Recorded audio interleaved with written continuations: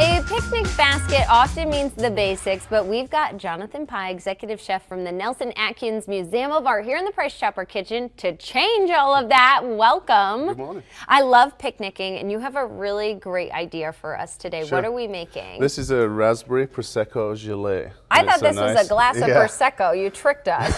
So, this is just a nice summery, light, picnicky outdoor dessert. So a dessert. How do we make that? Well, it's very simple. There's only about 5 ingredients. I've got some Prosecco and sugar right here that I'm bringing to a boil to dissolve the sugar. Okay. And then I have a little gelatin that I've dissolved in some Prosecco also. Okay, more Prosecco the better. That just needs to sit for about 5 minutes. That's ready to go. So what we're going to do is we're going to pour our boiling Prosecco over the gelatin.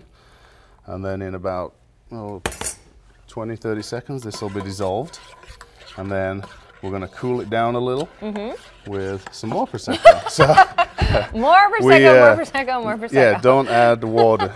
Just keep adding the Prosecco. So, and then this will just take a second to go down. And you have this in a wine glass, but could you put this in something else if you are taking it on a picnic? Sure, a plastic cup with a lid, anything. Okay, perfect. So then we're going to take our glass. We've got some raspberries here that I put some sugar and lemon juice on about 30 minutes ago. Okay. And then you'll see that just releases some of the juices. Yeah. And then we're going to put some of that in the glass.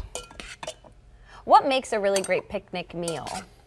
Oh, I think just a nice variety. You know, something for all the family. Sandwiches. I brought some scones, some heirloom tomato caprese salad. Did some individual hummus and vegetables. I love that. And I like the way you did the hummus and veggies because everyone gets their own little cup. No double so it dipping. makes it really easy. So we're going to pour this into a pitcher to make it easier to pour. And then we're just going to pour it onto the raspberries. And it'll turn it a little pink. You just have to kind of doing it this way also, when you add the cold Prosecco, it allows the gelée to stay kind of fizzy and effervescent.